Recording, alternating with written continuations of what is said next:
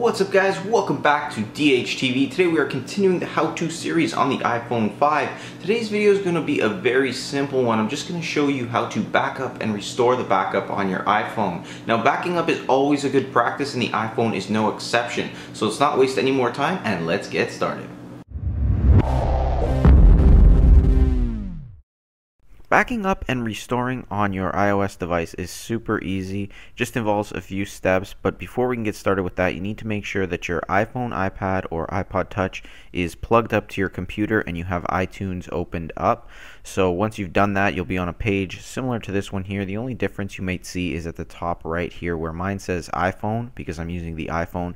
If you're using the iPad or iPod Touch, it'll say what device you're using. So once you're on this page, you can go ahead and click on the little icon at the top here. Alright, now from this page here, this is where your backups and your restores are going to take place. As you can see, you've got two buttons here, a backup now button and a restore your backup button here. On the left side, you have a couple of sections where you can select either to have it backed up to your cloud, have it backed up to your computer, and even encrypt the iPhone backup, which basically backs up your passwords used on the phone or iPad as well. So you can go ahead and choose the section you want. I'm just going to do the computer for this example, and once you've got it selected, you can go ahead and click backup now. Now as you can see at the top here, it's beginning the backup process. This might take a few minutes depending on how full your iPhone is. This one is just a 16 gigabyte model, but it's still probably going to take about 5 minutes to complete, so I'll return once it's done.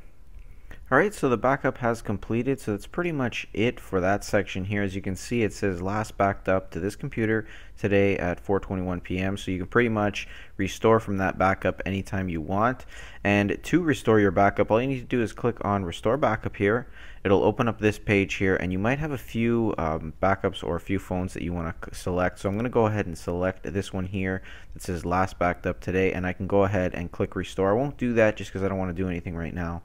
But once you click that, it'll restore it back to its original settings. Just keep in mind that this is only going to restore the contacts, calendars, notes, text messages, and settings. It's not going to bring back the iPhone's firmware.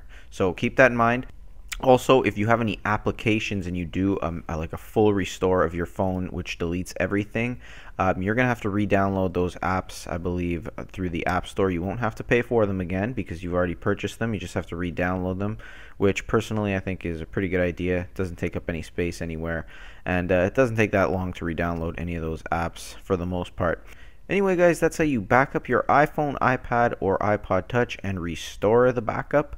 So hopefully you enjoyed this and found it helpful. If you did, remember to hit the like button as it helps me out and helps support my channel. Also subscribe for more tech videos and videos like this one, and I will see you in the next one.